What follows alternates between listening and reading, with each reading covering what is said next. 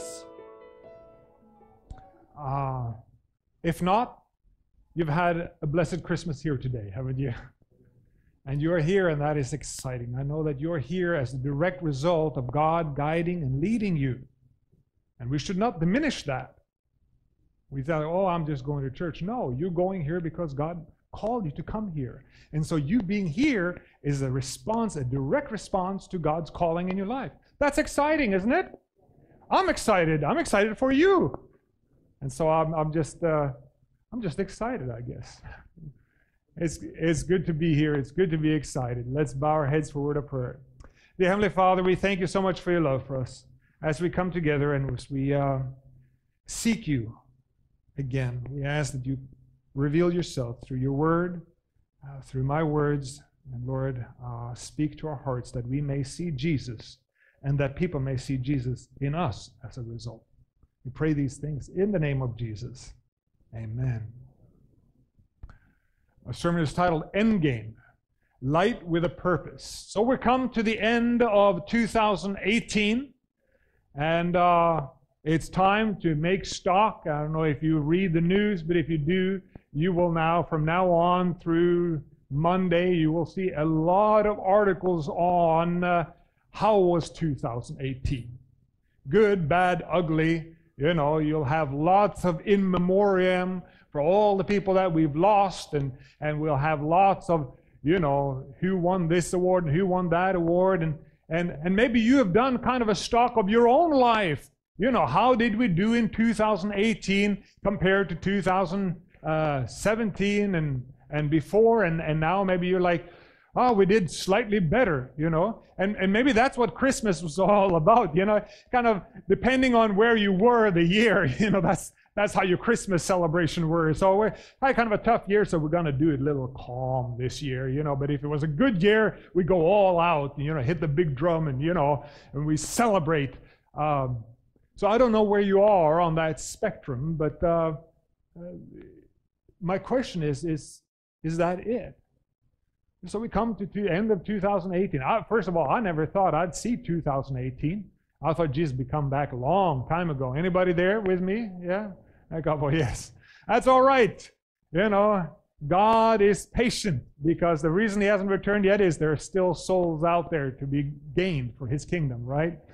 So God is patient, but and more patient than I am. And so my question is, you know, as we come to the end of the year, my question is, we went through the year, we went through the motions, now we come to New Year, we're just going to do that again?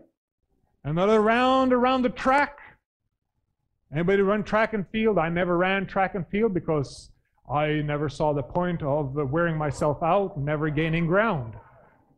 All right? I mean, it's just, you run and you come right back to where you were. You know, if I just stayed here, I'd be here, you know? But, you know, that's my mind. You know, people are like, let's go for a walk. Where to? Oh, no, let's just go for a walk. I'm like, what's the point?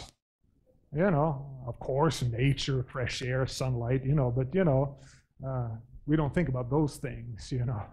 I like to have a purpose with things. I like to come up and say, what did we do? Did we come close? We celebrate Christmas and we do all these things. Why? Why do we do these things?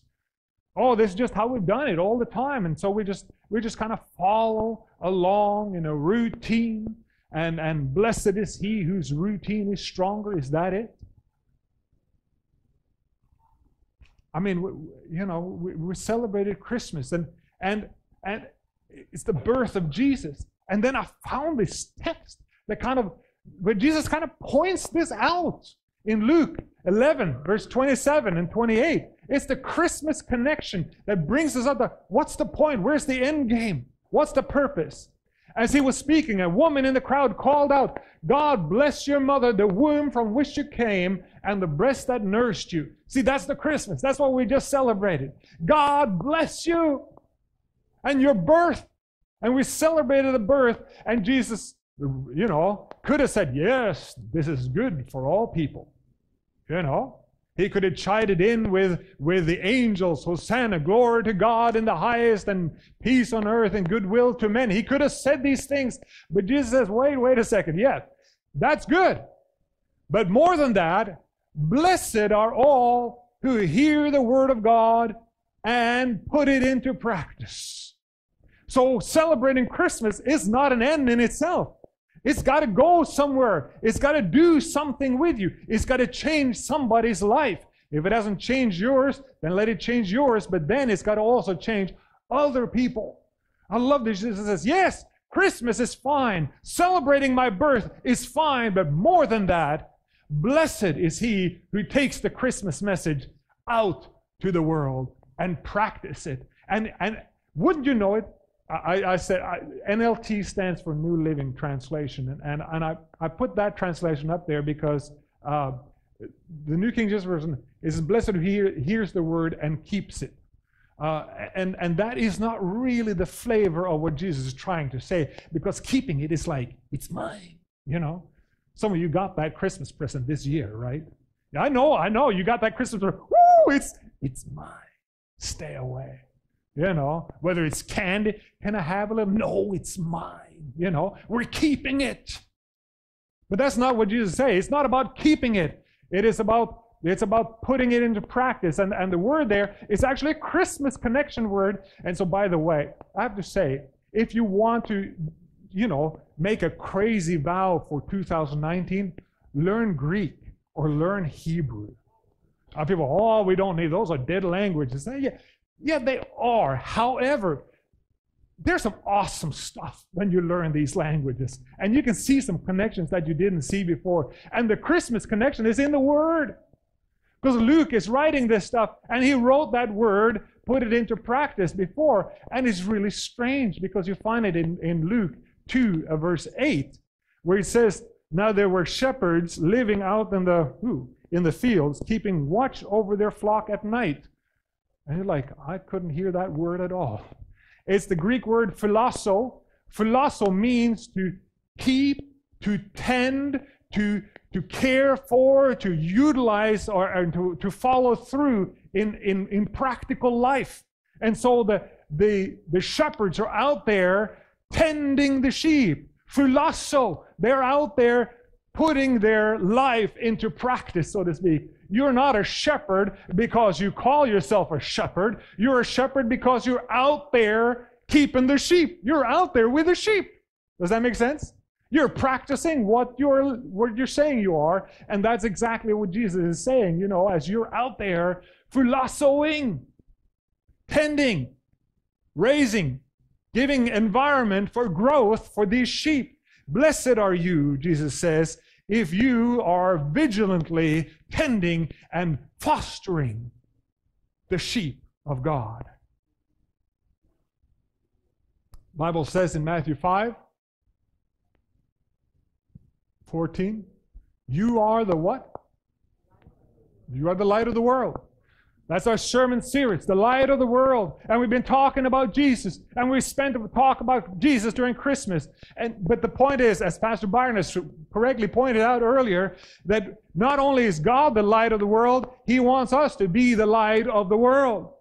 He wants us to take that message of Jesus Christ to the ends of the earth. Not tend it, keep it, you know. Jesus talked about that in the same text. He says, you are the light of the world. If you take a light and you put it, what? Under a basket? Is that what Jesus wants us to do? Well, to keep it safe. It's my little light. We got to tend it. We got to keep it. No. Jesus says, no one lights a lamp and then puts it under a basket. Instead, a lamp is placed on a stand, and where it gives light to everyone in the house. If we are to be light of the world, we need to affect people. We cannot just be ourselves in our little sphere. We need to reach out, not just in our own little basket, not just in our own little or large church, whichever you think it is, but in the world at large. Matthew 28, 18 through 20 Jesus gives us what our purpose in life is, right? He gives us, here's our vision statement. We're a growing family risking everything in Christ to forge friendship, create disciples, and transform our communities before Jesus returns. But our mission statement is found in Matthew 28, 18 through 20. You know it? Remember it? The Bible says, to me has been given all authority in heaven and on earth. Go ye therefore to all the world. What does it say? And make disciples of all nations, baptizing in the name of the Father, the Son, and the Holy Spirit, and teach them to observe all the things that I've commanded you. And behold, I am with you even till the end of the age. That is our mission statement that Jesus has given us. And remember, I spoke about this before. There are 4 major verbs in this statement. And these 4 verbs are go, make disciples, teach, and baptize. 3 of them are participles. I'm sorry, I'm very grammatical today. But grammar has a purpose, and participles are the words that end with ing, and the participles are teaching and baptizing because they're right there in the English language, teaching and baptizing. But then you have the one that we kind of confuse, and we think that's the command, but it's actually a participle, which is go. Go. It actually should be as you go, or in going. The command is make disciples. That's the whole point. You can't just be a light. You need to be shining. You need to be making disciples. And in fact, this is so important that the Seventh-day Adventist Church manual has said now that our main focus of a church board, the main work of our board, is discipleship in all its phases. Discipleship is number 1. It used to be evangelism. Now evangelism bumped down to 2. It's still there. But I'm very glad it was there, because discipleship is kind of it's a word that we kind of, everybody puts whatever they want in that. It's kind of a nebulous word, discipleship. What does it mean to disciple someone? And so we kind of made it kind of hard, and I think the devil's kind of gotten us to that point, because he wants us to be unclear about how to reach people with the gospel of Jesus Christ.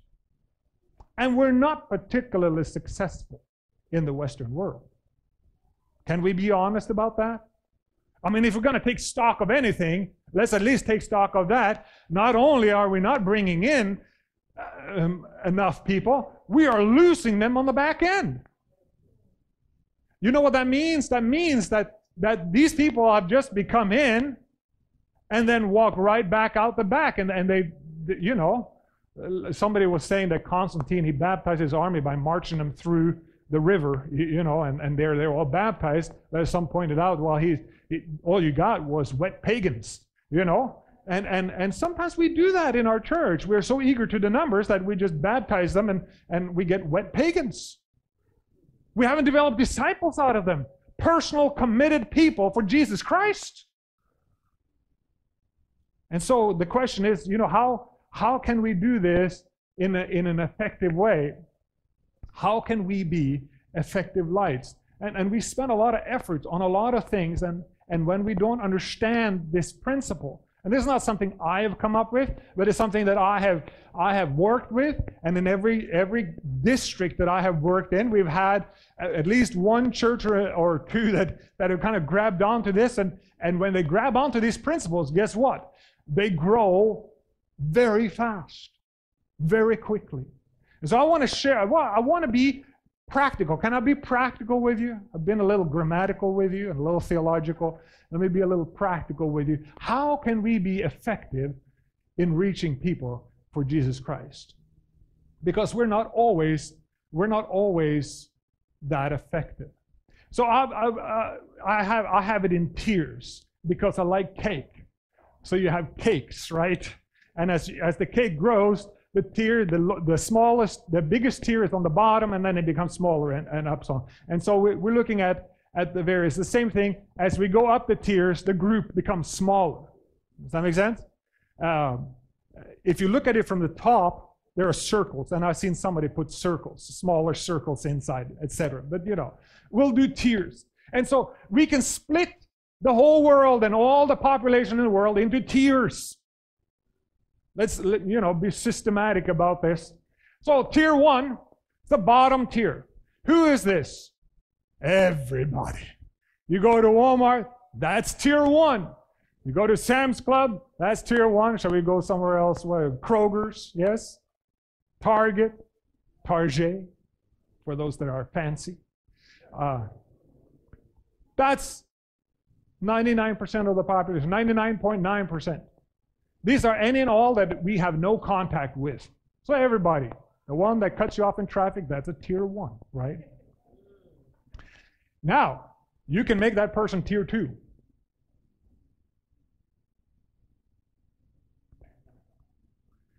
You can hit them. Because how do you get the person to tier 2? Get their name and phone number. So if they cut off in traffic, you hit them, boom. You got to stop. I need your phone number and your insurance information. Now they're tier 2. Not that you should do that, but hey, this is where you can get creative. Let me put it that way. This is where you can get creative. How do you make a person a tier 2 from a tier 1? A person that you have no relationship with to get their number. This is tier 2 is a distant interest. Somebody has attended a meeting somewhere or somehow you manage to glean a name and a phone number, right? That's a stronger interest than tier 1. But, really not a very strong interest. Right? But still, you have their name and phone number. You could call them up anytime you want to. Tier 3, I'll get there eventually. Come on. Have you run out of battery? I may need a little help back there. Just push forward. There you go. Thank you, Shem. I want to thank all the people that work in the technical booth today. They do such a great job. I'm so appreciative of them. Tier 3 are people that we've gotten their information and then they have come back at a different thing, like attended a couple of meetings or a different couple of events, and we've started now making a connection. Hey, George. Hey, Ruth. Hey, Peter. We started to get to know them. Now they're tier 3, right? I won't give up. I will.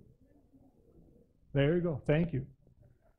You just see when I start struggling, right? Tier 4 is someone who attends church on Sabbath morning. Now they've not just come back to a meeting and stuff. They're starting to come on Sabbath morning. By the way, which surprises me, when we get a tier 3, we get very excited. Am I right? On a Wednesday night, we do a meeting, and a visitor comes to us on Wednesday night, and we get their name and address. We're like, woo! And we get very personal with them. How long have you been? Have you lived here in the country? And we talk about, what are your grandkids? Mother's maiden name and all this stuff. We get all that information. Yet when they get to tier 4, we stop caring about them. Come on. We get a visitor on Sabbath morning. We go, what are you doing here? If a non-Adventist, or should I say, in Dan Cern's words, if a pre-Adventist comes in on church on Sabbath morning, do you know what hurdles they have already jumped over? They have accepted the Sabbath. See, you can't walk into an Adventist church by accident. You can walk into a Pentecostal church or a Baptist church or a Lutheran church by accident. Oh, sorry, I thought this was, Episcopalian. Right?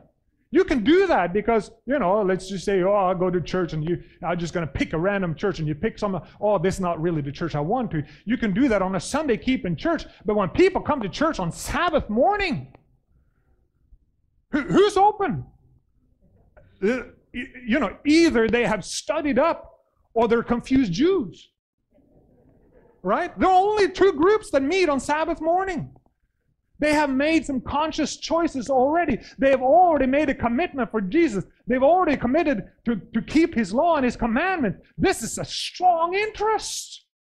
And we should be excited to have them here. Yeah, no, don't get their name. Don't get their information. I had one elder call me, Pastor, last Sabbath, when you were in the other church, we had this young man that came into church and said, I've studied the Bible on my own. I want to give my life to Jesus Christ, and I want to become a Seventh-day Adventist. And I said, praise the Lord. Freebie. We love freebies. And I said, so give me his phone number. Yeah, that. Well, what was his name? I think Tony, Anthony, something like that. I said, what's his last name? This is way back when we had phone books. I don't know his last name. I said, if this guy doesn't come back next Sabbath, you and I got to sit down and talk a little bit. This is more than a tier 4. This is way up there, right? And strong interest, yet we're so lackadaisical. We are strong on tier 1. We're out there, wrestling with people that don't care about our message. And you got to give your life to Jesus, and they're like, you are a wackadoodle, But then when a person comes in and says, hey, I want to come to church, we go, oh, no, I don't think it's for you. What's going on? We're not understanding this. We got to get right. These are people that are positive towards our message. People are searching for a deeper meaning in their life. They're looking for something. And we should be ready. Oh, no, this one is, I'm still, I'm a man of faith, We'll get there. There's 2 blinks. But anyways, we'll go to the next one. Tier 5. Tier 5 is people that accept Jesus' calling to surrender to Him. These are people that have responded positively to a call. These are not baptized yet, but they are top-level interest. These are people that are standing on the baptistry ready to get baptized. These are people that want to study the Bible. They want to get baptized. They made a commitment. They're in a Bible study. These are the strong ones. And so now we can, man alive. Well, yeah, sorry, Shem. You just have to sit there. So here's kind of where we see them go. So tier 1, no interest. Tier 2, we got their contact information. Tier 3, they've attended a church function more than once. And tier 4, now they're attending church on Sabbath morning. And tier 5, they request to be baptized. And then the next point is we get them baptized, and then we enroll them in the same process. Get them involved in bringing people into the system. Does that make sense? And here's my question. Where should we be putting in most of our attention? Tier 1 or tier 5? Tier 5, of course. Low-hanging fruit. You pick them first, right? It's the easy job. We don't realize how much low-hanging fruit we have in our church. Tier 5 and tier 4. I tell you what, as a pastor, we're good. We'll stay there for a little bit, okay? As a pastor, in most churches I've been to, I have solely worked on tier 5. Rarely have I had to go down to tier 4. And we've grown tremendously. In every district I've been to, we've had at least one church that have grown phenomenally, 10, 15% per year. And the reason is, we start at the top. We don't start at the bottom, right? We put our efforts in where we get results. And I've had pastors that come to me and say, well, you're lucky, Sven. You pastor big churches, blah, blah, blah. I pastor small churches too. Don't get me. I love pastoring small churches. You know why? It's so much easier to get higher percentage growth in small churches. I had a church with 11 attendees. We grew that to 45 in attendance. What is that? 400% growth? I'd like to see 400% growth here in this church. Right? But you see what I'm saying? I mean, people, it's just big churches. Look, I asked them, have you made an appeal for baptism? And one of my pastors says, well, Sven, you got to understand, I live up in a very small town. My church is about 35 in attendance. I know them all. In fact, I know the whole city. And making an appeal for baptism would be a waste of breath because I know there aren't any. And I said, well, I think you'd be surprised.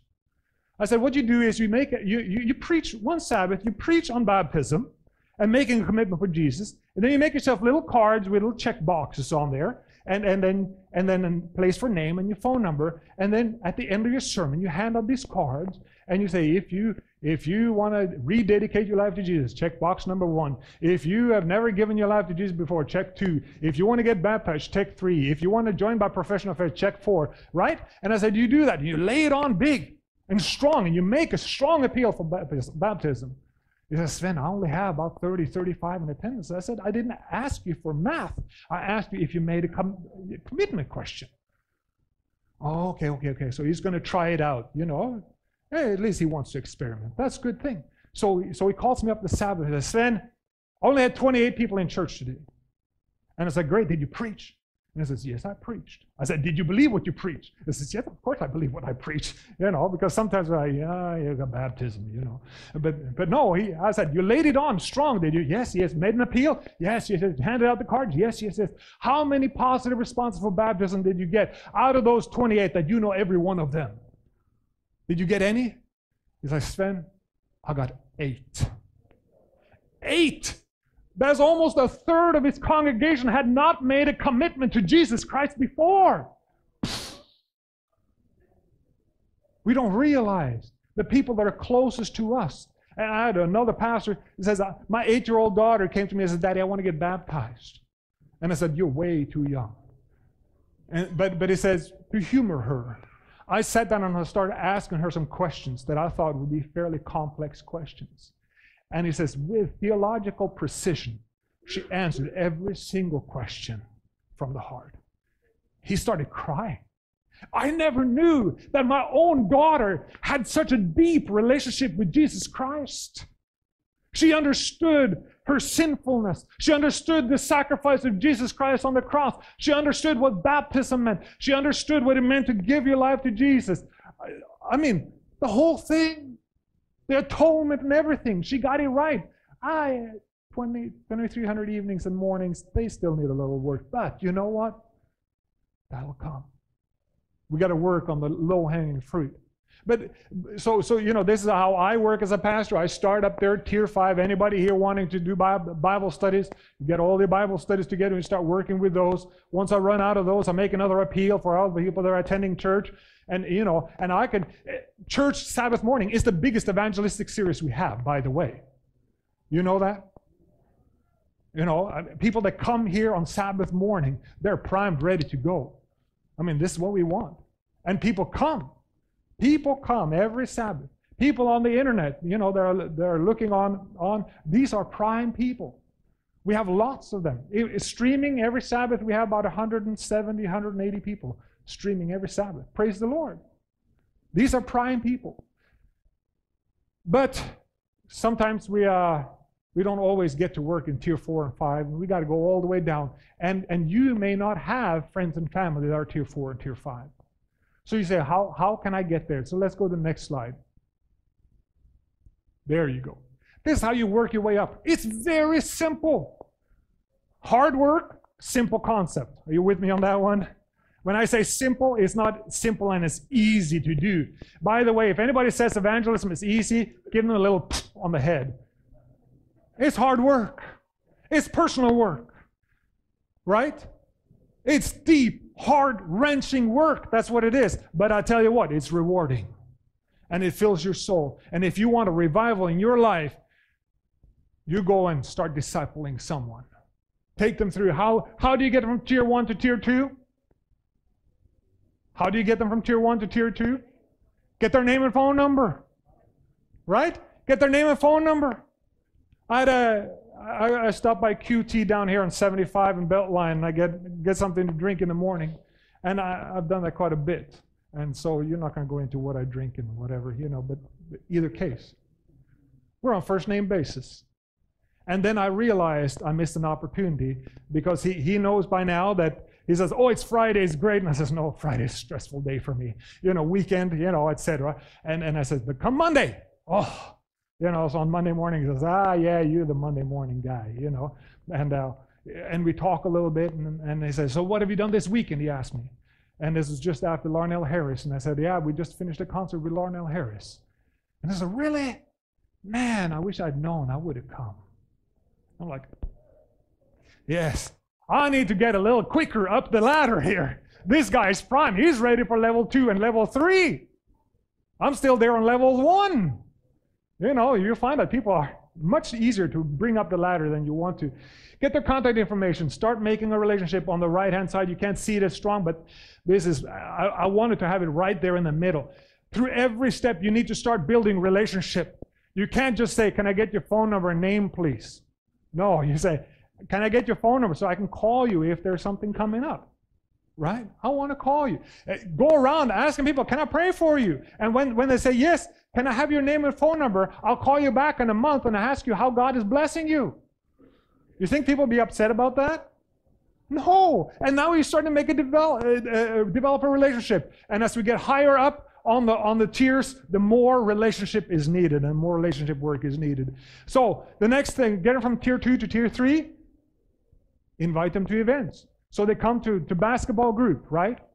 And then we have a series of meetings. Invite them to come. If they say no, don't cry, because they're going to come to basketball later on. Anyways, then you can ask them again. Nobody's ever been offended by invitation. Would you like to come? Yes, I would. Great, right? As they come to this meeting, as you develop relationship, as they come to Valentine's banquet, as they come to the women's ministry, Christmas banquet, etc., you're getting to know them and talk to them, socialize with them. It's like, hey, if you really want to know what Adventists are like, why don't you come to church this Sabbath? Invite them to church. If they say no, that's fine. You know they're not ready for tier 4. But if they say yes, boop, they bump up, right? And then when they come to church, you start inviting them and say, here, let me show you a Sabbath school group, a Bible study group that I think you'll like. Oh, this person, you got to meet this person. This is such a nice person. We have so many nice people in this church. There's no problem for you to connect them up. Take them to visitors' lounge, fellowship with them, right? And then how do you get them to tier 5? Invite them to study. Now, here's where we do a mistake. People come in there and they start to go to tier 1 people, ask them tier 5 questions. Right? That doesn't always work. When you go to someone off the street, hey, do you know Jesus as your personal Savior? Now you're the wackadoodle. Right? That's not how you do it. You got to take them up the ladder, right? If they're tier 1, ask them tier 2 questions. Can I have your name and phone number? Right? I missed it yesterday too. I am so upset with myself. I miss lots of opportunity, but I'm sharing them for you because I learned so you can learn too. Yesterday, we're sitting there. We had Thursday night. We had a Carol and Plant meeting, and we were at the restaurant. And as we're sitting there at the restaurant, this lady comes up. So I'd be eating over on the side. She comes up and she pokes me on the side and she says, "Oh, Karen says to say hello." Apparently, I don't know which Karen it was, but I think it was singing. Well, I can't say singing Karen because you sang here. Karen, when I, yeah. Anyways, I think it was one of her friends that came up and said, "Hi, blah, blah, blah," and as we smiled, we laughed and talked, and she walked away, and then some of the group members like, "Sven, did you get her name?" No. But, I need to be a little bit more forward, and we can, Get their name and phone number. Get them up. Ask them a tier 2 person, ask them tier 3 questions. A tier 3 person, ask them tier 4 questions, etc. My mom asked my brother all the time, "We're going to church now, Tommy, do you want to come? We're going to church now, Tommy, do you want to come?" And no. Down the line, 18 years old, all of a sudden, "Yeah, sure, I'll come." What? All of a sudden, our schedule changed. But that's okay. Keep asking. Get them up the line. Build relationships with them as they walk up the line, because the Bible tells us we want to reach out to these people. And this is simple. It's not very hard to understand, is it? The concept of just bringing them up the line. If you want more information on that, by the way, you can participate on all levels. You can participate in level 1, tier 1, if that's what you want. But I would like for you to be tier 5. Let me go back to the other one. Yeah. There you go. We think that only pastors can give Bible studies. In Africa, they're growing wildly. And in Malawi, I had an elder from Malawi. I may have shared this before. I'll share it again. And I'll share it again after this. I talked to an elder, came and visited us in Bergen, and I said, we have moderate growth here in Bergen, but in Malawi, you're growing fiercely. And he's like, "Yeah, we are." And I said, how come you're growing so fast? And he says, "I don't know." I said, "It's because you offer them food," which is kind of racist, by the way, to ask that. Don't ask that. And he's like, "No, we have food in Malawi." And I says, "I'm sorry, what do you do?" And he says, "We just do Bible studies." I said, "Well, we do Bible studies too." And he says, "Yeah, but see, in Malawi, in our church, if you are to be an elder in our church, you have to commit to at least giving 5 Bible studies a week." Yes. Can you imagine what would happen to this church if all our elders gave 5 Bible studies a week? Yes. There's a correlation here. Amount of Bible studies is directly correlating to how many baptisms you have. So if we have many Bible studies, we have many baptisms. We have few Bible studies, we have few baptisms. That's just how it is. So if you want many baptisms, what do you need to do? Lots of Bible studies. The more Bible studies, the more baptism. That's just simple math. It just works. So he says 5. And I said, do you give 5 Bible studies a week? And he says, no, I give 20. 20 Bible studies a week. He said, a regular church member is only encouraged to do 1 Bible study a week. But most members do about 5. Can you imagine? Why are they growing in that country? Because people are involved on tier 5 level. Not just the pastors, but everybody is involved in being a Bible coach, helping somebody, a baptismal coach, whatever you want to call it. And people say, but there aren't enough people out there who want to study. Absolutely there are. There are tons. I had one guy who stood out with a sandwich board out in the street and says, free Bible studies called blah, blah, blah, blah. Within half an hour, he had 9 Bible studies. Half an hour. People are hungering and thirsting for the gospel in Richardson. But we are kind of kept back because of the same reasons that my personal ministry director in Bergen. He asked me, how many Bible study invitations do you want me to send out? I said, send it to the whole city. And he says, no, Sven, that's 55,000. If we send that out, we're going to get about 80 responses back. And we don't have the manpower to help 80 people study the Bible, which is kind of sad. So I said, how many can we handle? He says, we can handle about 10. So he sent out enough invitations and we got 12 responses back in pagan, secular Norway. We're in the Bible Belt. I mean, we're fishing in a barrel here compared to Norway. But I'm telling you, people are hungry for the Word of God. And we need everybody to step up and say, so in 2019, I want to challenge you. Can you commit to do one a week? 5 a week? 10 a week? People are hungering and thirsting. And the reason we're not getting more Bible studies is simply we're holding back because we don't have enough manpower to take care of all the Bible studies that are coming up. So I encourage you, take this opportunity. The like card. You can take people up the scale on this one. This is not a prayer list. Remember we used this one? Use this systematically. Put the names of the people on there that you want to pray for, intercede for. Bring up the ladder into baptism. And baptism is not the end game, my friend. Baptism is the beginning. Because at that point, whoever gets baptized goes back down and starts bringing people up the ladder. Does that make sense? And that's discipleship, because you will not grow more as a person with a relationship with Jesus Christ than when you are out there working for Him. I hear it all the time. People say, oh, we want to do inward. We need to fix ourselves before we can fix others. And I says, no. By fixing others, you fix yourself. By going out there, by giving Bible studies, by putting your head out there and people see imperfect you, they will be led to Christ, and you will be led to Christ, and you will start to develop a relationship, and you will start to say, oh, I need to pray more. I need to study more. I need more of Jesus. And you will see a vibrant and strong study and prayer life as you get involved in helping others come to Jesus Christ. The Bible says, let your light shine. Let your good deeds shine for all to see, that everyone will praise your heavenly Father. The end game is Jesus Christ, bringing everybody to the second coming of Jesus Christ. We're not filled yet. Jesus hasn't come back. He's waiting because there are more people still wanting to give their life to Him.